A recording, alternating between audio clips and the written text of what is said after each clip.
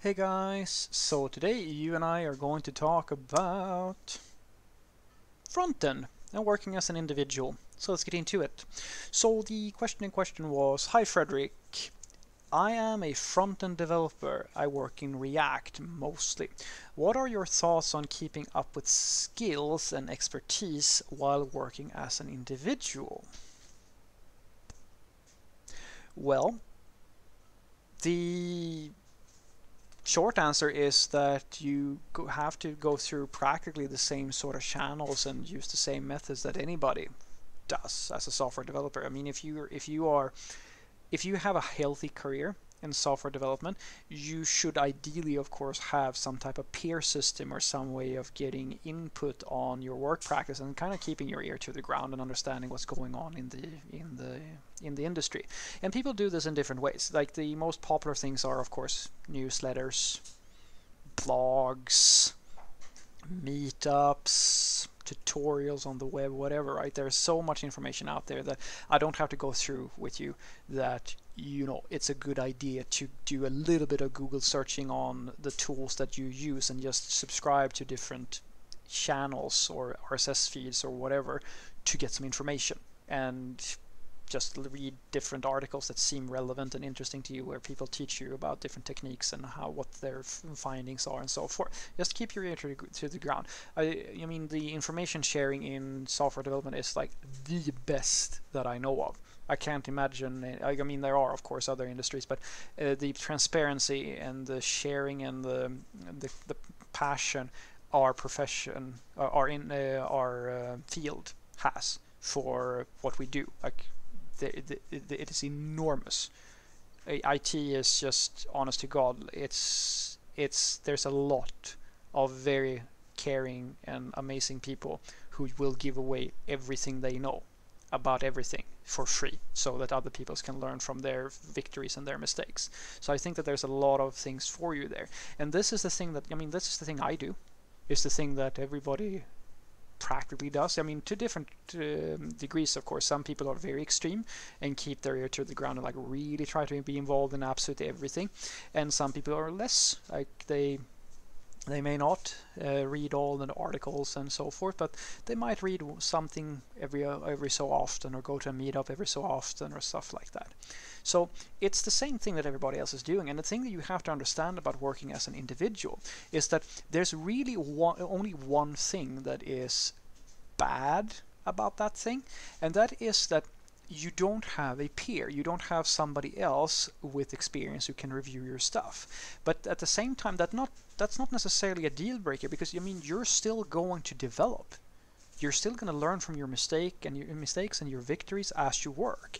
An example I can give you where it doesn't really matter if you're working as an individual or something like that, depending on how you define it, of course. Let's say that you are the senior in a two-person dynamic where you are super experienced, and your coworker is like a complete junior, who's never really done any type of coding. Well, the personal development that you might make with such a person is probably more in the area of mentorship or things like that. It's very unlikely that even if you're working together with this person, or even if you have a team of them, that they're going to be able to give you all that much new insights into your own coding. Unless, of course, I mean, if you've been, let's say, obviously, I mean, I used to be this guy. I used to be the junior who came into a new company where there were people there who had been working for 20 years, but they had never heard about React, and I had. So I taught them about React, and they basically made me into everything else. They taught me everything else. And so it's not like just because you're dealing with a junior that there's nothing to learn. I'm just saying that if you're getting a code review on something that you've been doing for 20 years from somebody who's been doing it for 1 year, odds are that their input might not be something that's going to educate you all that much. But on the other hand, if you are fortunate enough at the very least to work in an environment where you have people who are extremely talented and gifted and sort of at your level, or maybe even above your level, who give you input on the work that you do, this is very valuable. This will develop you a lot. It's literally the same thing, at least from my perspective, as having a coach. Let's say that you're going to get into shape. well, if you're going to get into shape, you can do it all alone and kind of just figure out all the things. And like, hopefully, if you watch enough YouTube videos or read blogs and so forth, you will learn how to do all the things to have a healthy lifestyle. But you can also, if you're in the position where you have a parent or a friend, or you hire somebody who is trained and really knows their stuff about fitness and health and so forth, well, they're going to be able to give you more personalized feedback. And I mean, I hope we can agree that if you read about, or I mean, it's like buying a suit, right? If you're buying a mass-produced suit, that's going to be one thing. But if you go to a tailor and have the suit hand sewn for you, it's going to be a nicer fit because it's personalized to you. And that is the thing that you're getting if you work as a part of a team. Sure, you may not get that if you work as an individual, but at the same time you're getting other things. And you're not.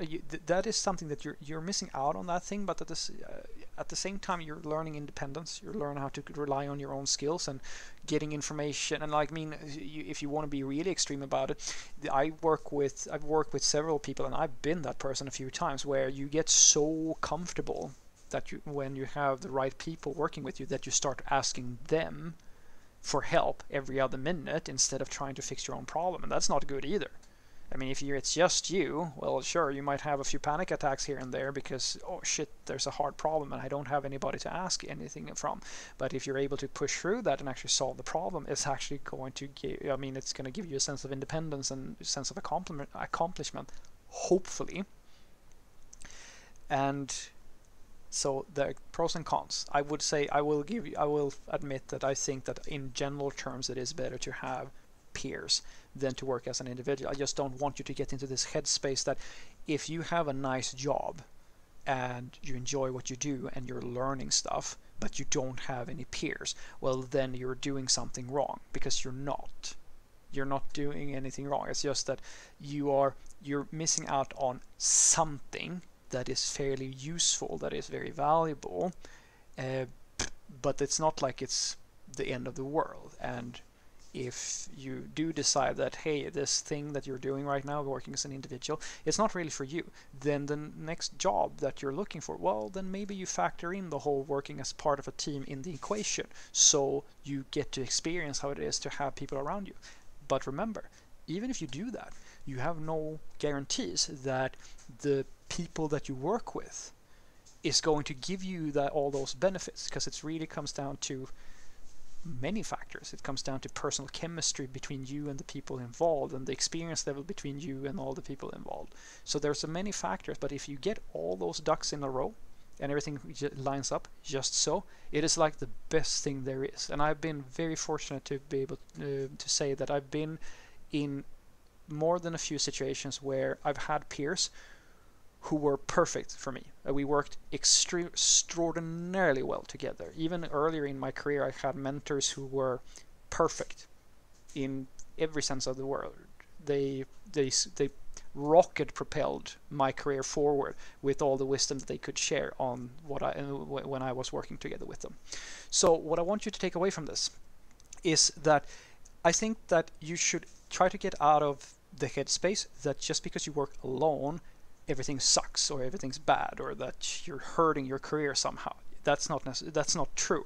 You're missing out on something that is a big benefit to you. But I mean, that's true for practically everybody, depending on how you look at it. And as long as you keep your ear to the ground, just as literally all the other developers who have peers, work as part of a team in an IT company or like whatever they're doing, right?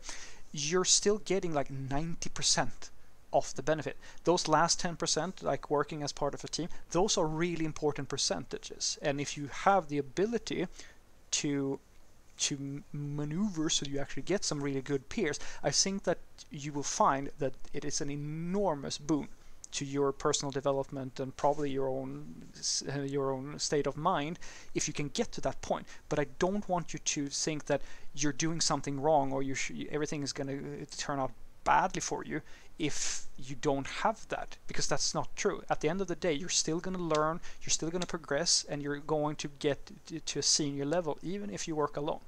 But remember, if you do have the chance to get some peers, try it out, because I promise you, if you do it right, if you get the right people around you, it's going to help.